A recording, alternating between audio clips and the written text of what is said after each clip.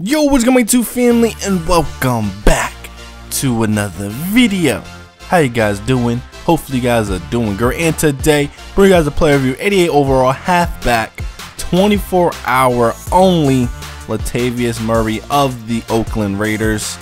Great card. Let's check out the back of this one. Got 6'3", 94 speed, 90 agility, 95 acceleration, 95 carrying, 85 ball carrying vision, 81 elusive, 90 trucking, and 88 juke move.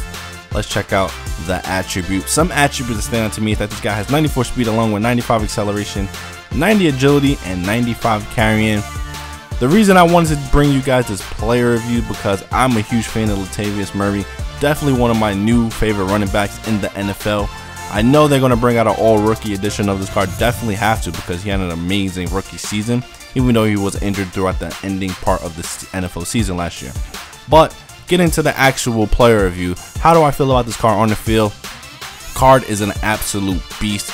Great breaking tackles for me. I didn't actually have to utilize the truck stick. He just really broke tackles, and I absolutely enjoyed using the spin move with this guy. I mean, his spin isn't that high. He has 89 spin move, but I utilize it a lot whenever I use this card because I don't know, it was kind of fun to do. This guy is one of the bigger running backs in the NFL, being that he is 6'3". A taller running back, I don't know what it is. I feel like taller running backs, they just easily break more tackles compared to the smaller guys. I don't know what it is. Maybe that's just me, and let me know what you guys think about that. But I feel like he broke a lot of tackles, and he is really fast. I know he has one of the highest acceleration, not the highest, but one of the top 5, I would say, with 95 acceleration. That is why I wanted to bring you guys a player review, because his acceleration is just absolutely insane. That makes him feel much faster than what he is. Like I said, being 6'3" and feeling as agile and quick that he is, it was absolute a pleasure to utilize this card.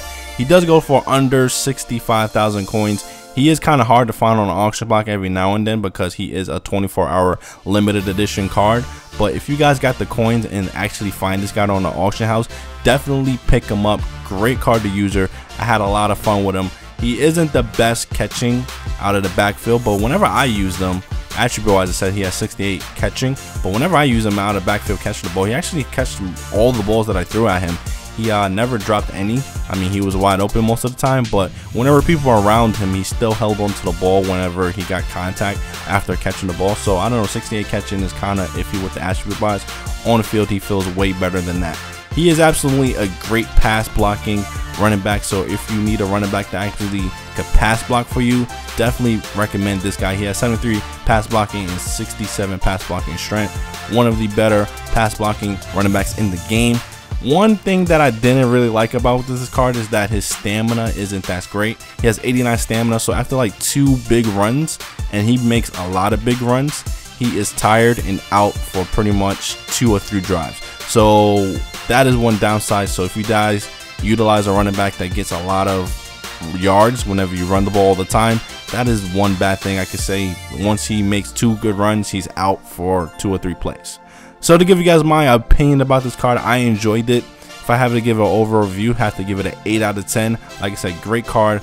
Definitely recommend it to anyone who's looking for a new running back to play around with in Madden Ultimate Team. Definitely go pick them up. So hopefully you guys enjoyed this video. If you did, give it a thumbs up, subscribe if you guys are new, and I'll catch you guys on the next one.